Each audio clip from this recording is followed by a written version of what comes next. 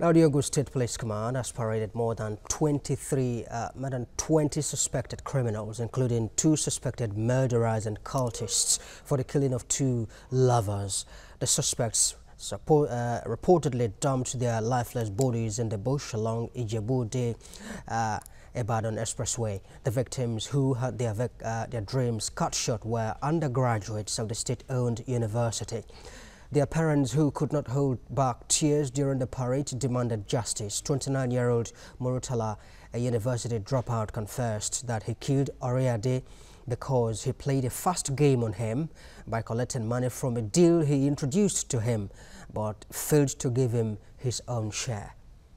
PP Intelligence Response Unit went into action along with our crack team from Ogun State. Based on technical intelligence and investigation, it led to the arrest of 2 suspects, namely Murtala Babatunde and Tayo Rasak, from whom an iPhone X with a Etisalat SIM and 2 pairs of canvas shoes belonging to Oriade Adebisi were recovered. I called him Alpha boss, because I do call him boss because he knows more about the work than me.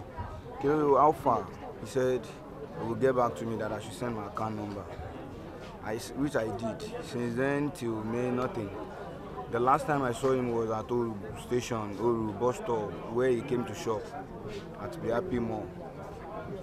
He was with him and the present number 2 of their of their Alora confraternity that both came.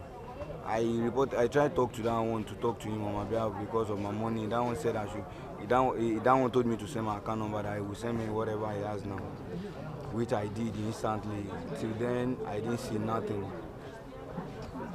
The next thing I started noticing on my phone, it was like calling, straight calling, like we've collected the money, nothing you can do. We use plank to kill him. By using it on his body and his head. We went there with gun, but we did not use the gun. We used plank to kill him and his girlfriend, and we dumped the corpse there. I miss my daughter. I have dreams for her. I have dreams with her. She's my friend. She's my sister. She has a brother who is grieving. I couldn't even let him come here so that he doesn't fall apart.